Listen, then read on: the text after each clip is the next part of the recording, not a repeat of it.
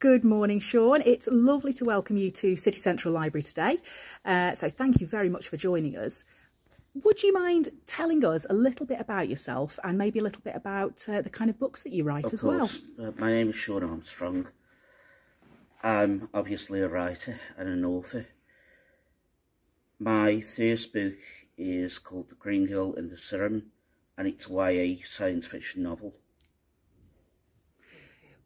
Who's the main character of your book? It sounds absolutely fantastic, because I've had a chance to read the blurb on that book as well. It sounds amazing. So who's the main character now? But can you tell me a little bit about the story? The main character's name is Stacey Roberts. She's a young woman who's been injected with a serum that has transformed her into a superheroine. Fantastic. I think it sounds like one that I'm going to have to pick up off the shelf and have a read of at some point, definitely. So, Sean, The Green Girl and the Serum, this is your debut novel, isn't it? This is your first sort of published or released book. Mm-hmm. Do you have any plans for further books, for future books at all?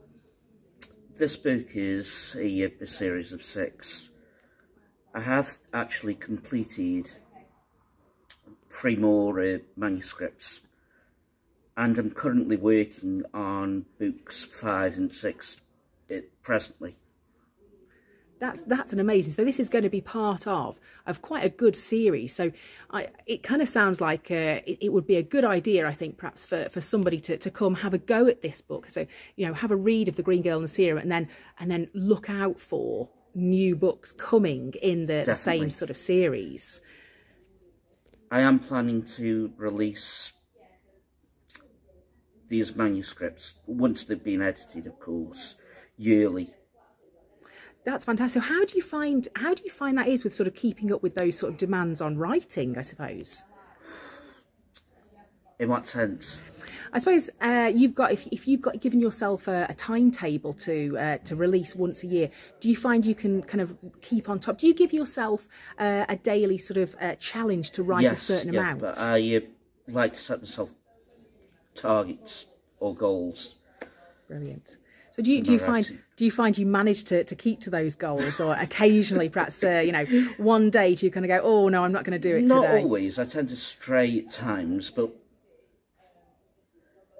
that's the whole part of being human, isn't it? Absolutely, absolutely. We're not machines, are we? We're not robots. No.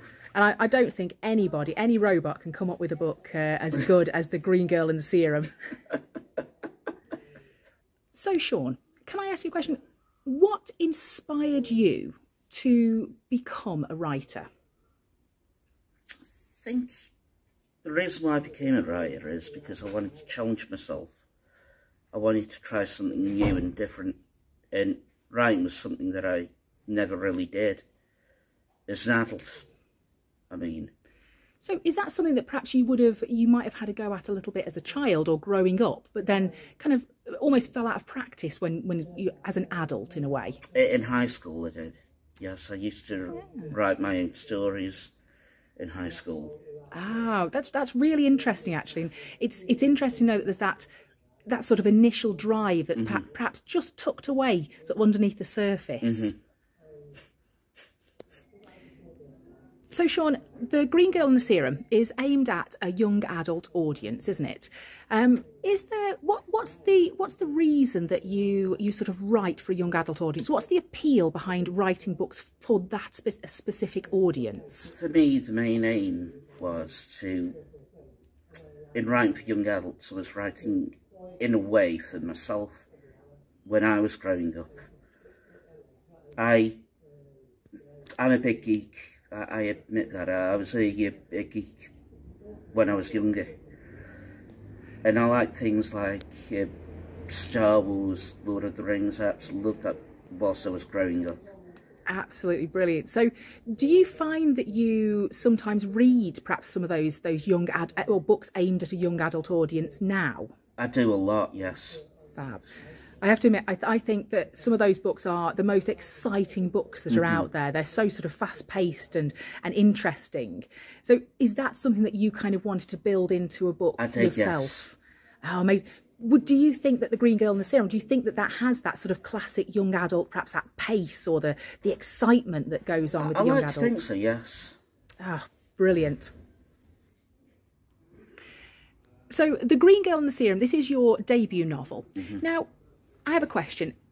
Have you got a favourite character from this book, and why is that character your favourite? Because I know there's quite a substantial cast here, so why is that character your favourite?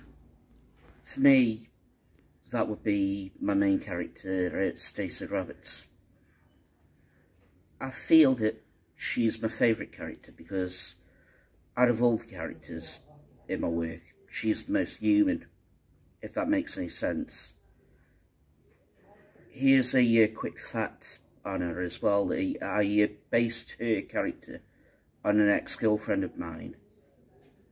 Oh, now that's quite an interesting fact. Do you think that this person might recognise themselves in this book? Perhaps, but I'd like her to. Do you think that's... Now, I've got to ask the question, is it a positive basing? Is it, you know... It was, yes. Oh, that's yes, really good. I tried to be as positive as I could with it. That's really good to know. Now, as an author, I always think that perhaps authors are also the biggest readers. So do you perhaps have, do you have any sort of favourite books, favourite authors, favourite writers that you love exploring and that you love reading? At the moment, I've got a long list of authors. I won't go into too much detail, but I like authors like, for instance, J.R.R. Tolkien. Absolutely fantastic choice. Is there what draws you to Tolkien? Because I mean, Tolkien writes some incredibly complex kind of worlds. I mean, what is it that draws you to Tolkien's work? I like his style of writing, the choice of words that he uses. He does have a beautiful sort of way with language and sort of description and sort of leading you through some of those amazing worlds. What about other authors? I mean, and I know that you've told us that you were, you know, in your own words, you were a bit of a geek growing up. So, I mean, Tolkien, that really fits with the bill. What about other authors? You know, who else do you like reading? I absolutely love Ray Bradbury. I love some of his work as well. Like, for instance, Fahrenheit 451. Brilliant book. Really, really good choice. What about, so you've got a really sort of classic fantasy author, and you've got a pretty much a dystopian kind of author there. I have to admit, I'm properly with you on the dystopia. In my opinion. That's it. So do you read sort of young adult sort of stories as well? Do you quite like that genre to read? I've recently finished a Monster Calls by Patrick Ness. Yeah. Again, beautifully written book.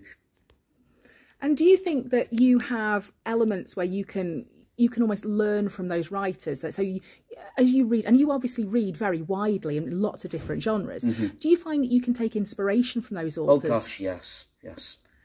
And do you think you've perhaps built some of those sort of traits or sort of little skill sets that you've perhaps picked up from some very famous authors into perhaps the Green Girl and the Serum as well? Yes, definitely.